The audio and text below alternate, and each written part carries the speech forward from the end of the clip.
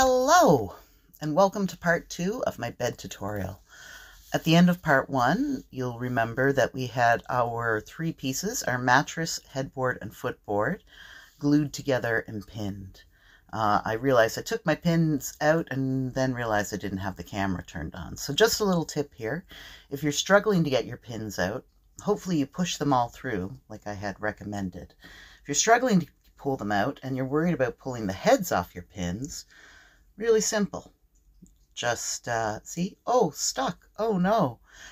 If that happens to you, just lay the thing down and push on it, and all the glue will come loose and you can pull your pins out. Little tip. All right, let's get started. So today we're going to cover our headboard and footboard and mattress in quilt batting and fabric. So give your bed a little eyeball, decide what parts you want to, what you want to be the top, what you want to be the bottom, how you want the footboard to be, how you want the headboard to be. Just have a little look at it and think on it, how you would like it to be covered. And then you'll need to get yourself some quilt batting and choose your fabric. I've chosen a cotton print by the designer Tula Pink. I'm not sure the name of this design. I'll try to figure it out and pop it in the description. So figure out your fabric, how much you're going to need, and you'll want to give it a good press as well. You know just what you do to me.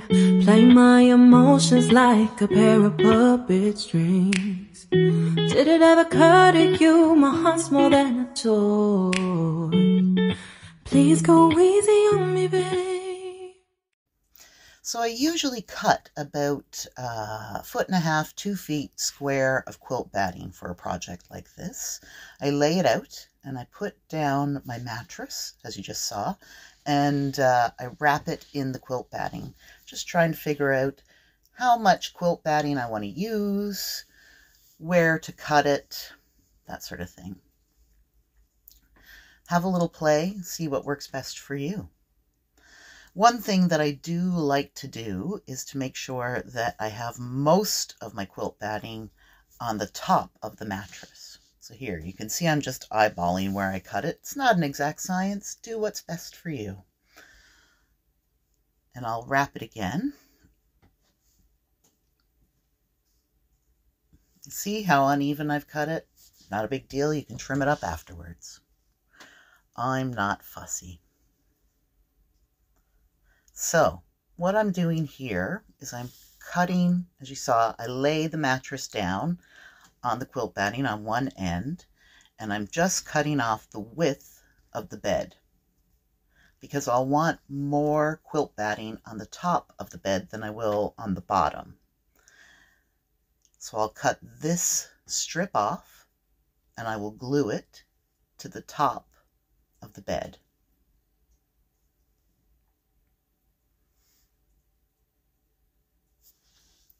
See, more on the top than on the bottom. And then with the rest of the strip, I just wrap it around.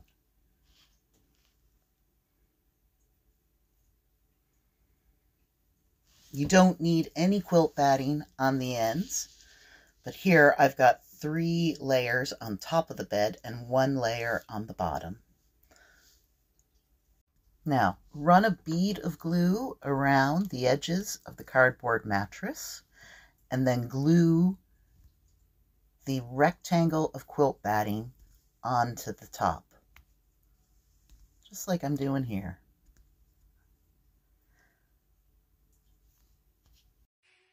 Send message after message, forward my calls. Next day you hit me back like nothing happened at all. Once you've glued the small rectangle to the top, you can trim it up. Then take your glue again and run a bead of it along one side of your mattress. Then working from going over the top and around the bottom, glue the edge of the quilt batting to the side of the bed.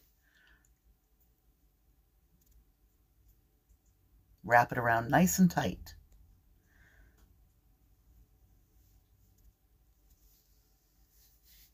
Trim off any excess. And then run another bead of glue along that edge and secure the batting down with pins. So you should have 3 layers of batting on the top and 1 on the bottom.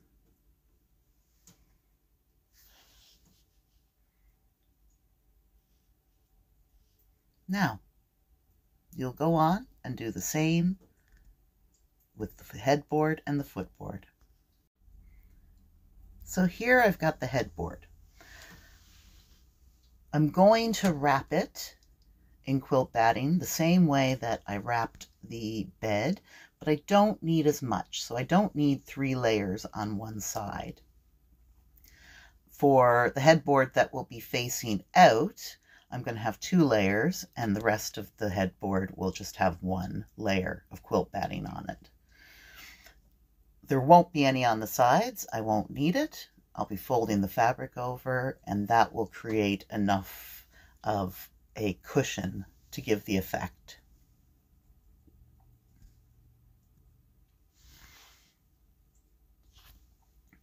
Think about what part of your headboard you want to be the top and the bottom.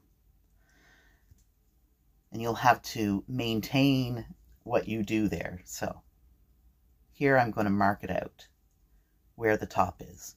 So the bottom part of the headboard that will be touching the floor won't need as much quilt batting, or the back that will be touching the wall won't need as much quilt padding as the top and the front. Does that make sense? And of course, I always wrap going over the top, around the back, and up under the bottom. So, same thing as always. I'm running a bead of glue along the bottom, attaching my quilt batting, wrapping it around tight. And I've cut enough to give myself 1 layer on the back of quilt batting and 2 layers on the front.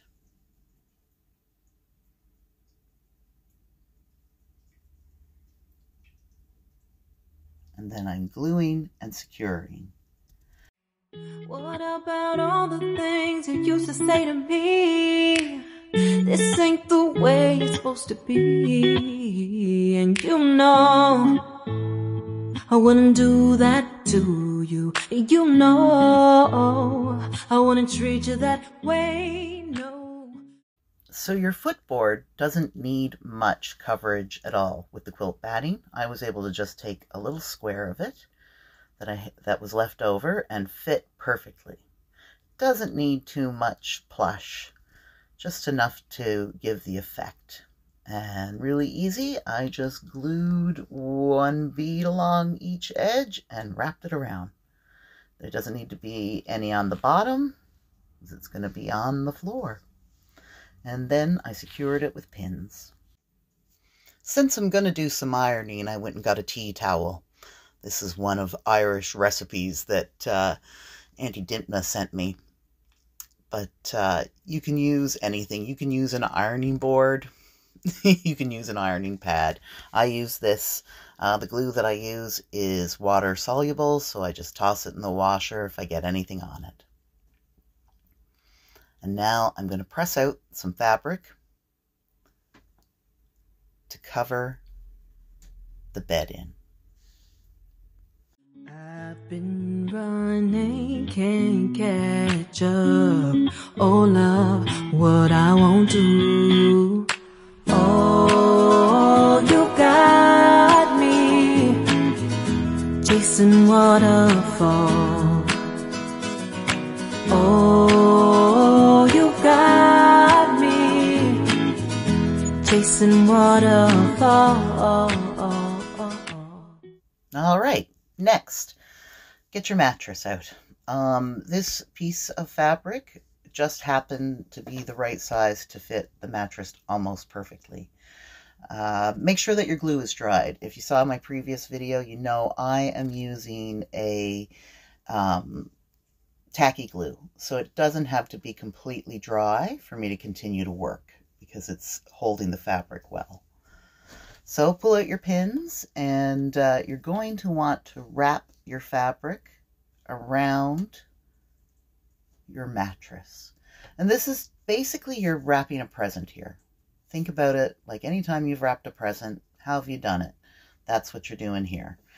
So you'll want to pull your fabric tight, and you want to make sure that your seam where the fabric meets is on the bottom of the mattress. Give yourself enough to make sure you can iron a little hem on the side that's going to be showing, if you care about things being tidy. If you don't, then don't worry about it. No one's going to see this seam. It's going to be on the bottom of the mattress. So you do you, baby. Get your fabric to the right size. Cut off any excess or tear it off like I'm doing here. I'm a bit of a fabric snob. I only like using cottons. You can use any fabric you want.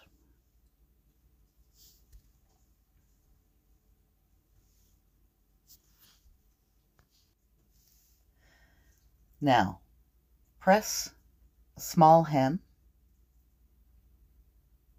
and you're ready to glue it on. I always check time and time again where it's lying, how I want it to look, just to double check. And I always like to make sure that my fabric lies the same way that I wrapped my quilt batting. So get your glue. Just run a line of glue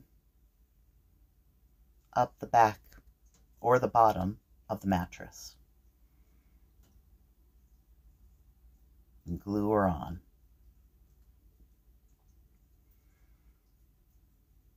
Wrapping with your pressed hem edge on top. Figure out where that's going to lie, and more glue.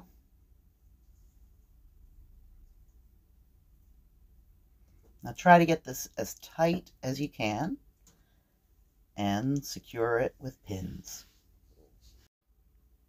And once you have it pinned into place, if you decide that maybe you don't feel like there's enough glue in there, you can always squirt some more in.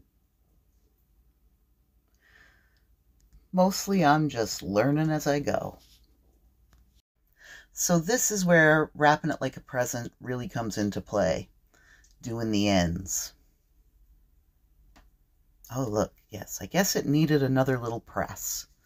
Or maybe I just am obsessed with my little tiny iron. Anyway, you know how you wrap a present on the sides. How you fold your corners in. And then fold up the bottom and fold down the top. Exact same thing. Fold your corners in, fold the bottom up and the top down. I like to fold my top down, give it an extra little fold over so that the edge is tidy. You don't have to do that if you don't want to. These ends will be attached to the headboard and the footboard anyway. No one will see it. It doesn't matter. I just like to do it. I find it makes it attach easier, but I think it's all preference. So then, give her a good glue.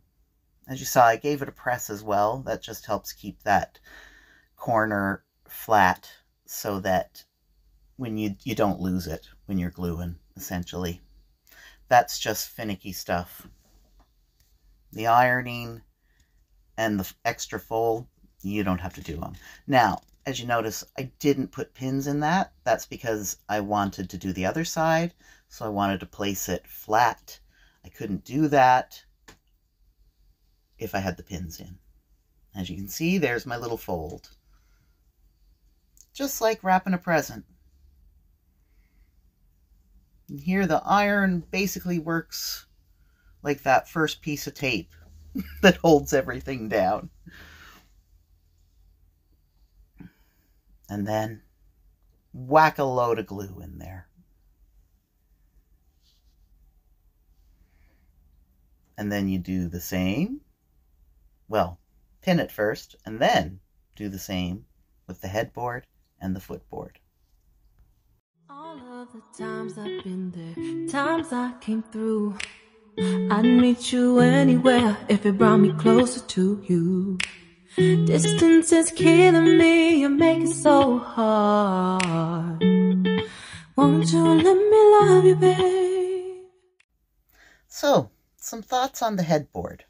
Now, if you're using a fabric that has a pattern that runs in a certain direction, you want to be thoughtful about where you cut your headboard out. You want your headboard to run in the right direction with the fabric. So remember, you had a top and a bottom to your headboard, so you want to be aware of that. So for instance, my fabric here, if I were to cut it the wrong way, then my fish would be swimming in the wrong direction. They would be pointing upward or sideways. So think about that before you cut your fabric. Also, if you want to have folded edges, like I did on the bed, you make sure that you cut your fabric wide enough to do that. If you don't do that, that's fine.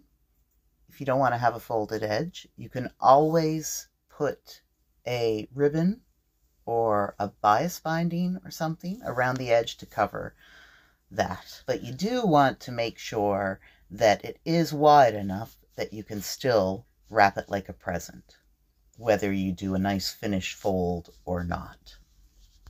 But basically, it's the exact same process that you did with the mattress. Used to be optimistic, these days I just don't know. Pick a fence in the valley, I hope it's losing its hold. You know the mother girls won't love you like I do. Can't afford to give up on you. And you know I wouldn't do that to you. You know I wouldn't treat you that way, no. I've been running, can't catch up. Oh love, what I won't do. Oh, you got me chasing waterfalls. Oh, you got me chasing waterfalls. Remember the rules when you move on to your footboard of which way things should lie. You don't want an upside down fish staring back at you at night.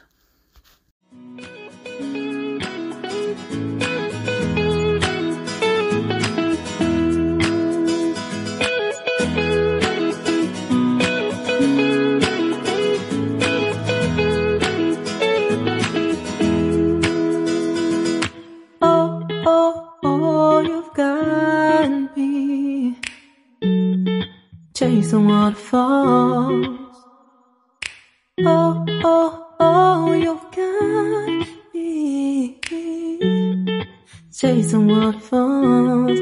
Oh, oh, oh, you got me chasing waterfalls. Oh, you got me chasing waterfalls.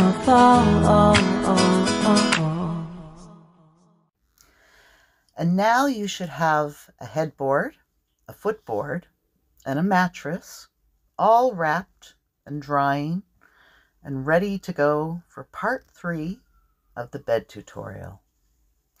Thanks for watching.